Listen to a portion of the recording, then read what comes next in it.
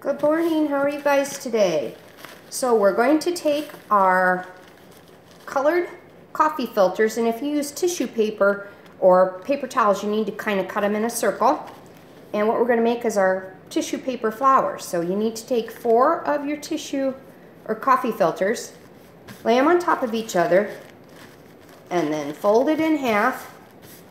And you can take a scissors and kind of cut it so they're little ruffly like carnations, or you can just leave it.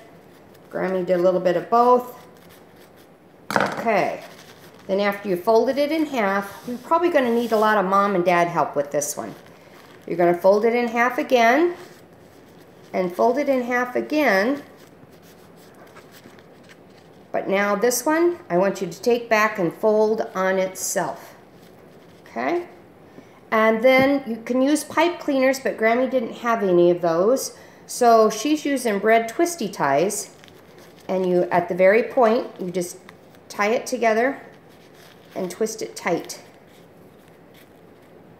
And then for the stem, you could either stick your bread tie down into a straw, or Grammy's been twisting it onto a stick.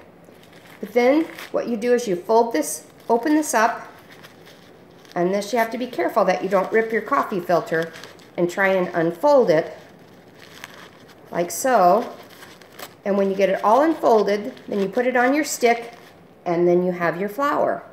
So that's our craft for today. Keep saving your paper towel and toilet paper rolls, and then I promise Grandpa is going to do something later today.